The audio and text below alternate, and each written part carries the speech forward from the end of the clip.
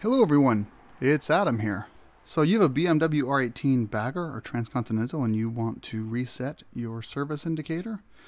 Well, if it's a base model, a first edition, pure / classic, your OBD2 port's on the right side of the bike, behind the fender. Check your front owner's manual, it'll tell you where to find it.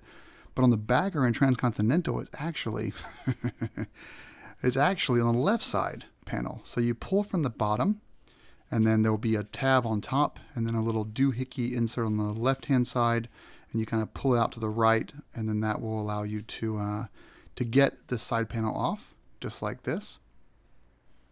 You will need a GS-911 or an OBD2 plus. I'll link to both in the description. And there's your OBD2 port right there. You plug in, make sure the bike is turned on. You're going to connect to it, and then I will show you now how to reset your service indicator. Now, if you're using a GS-911, you're limited to 10 VIN numbers in the enthusiast version, so you have to add the VIN number to your account. Then you go into service functions, reset service reminder, click right there, and you are done. I also go ahead and do set cluster date and time just to synchronize it with the internet.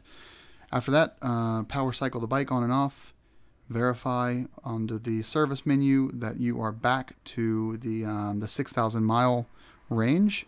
You can then turn off your bike, unplug everything, and put it all back together. Hope this was helpful, and thank you for watching. Enjoy your new R18.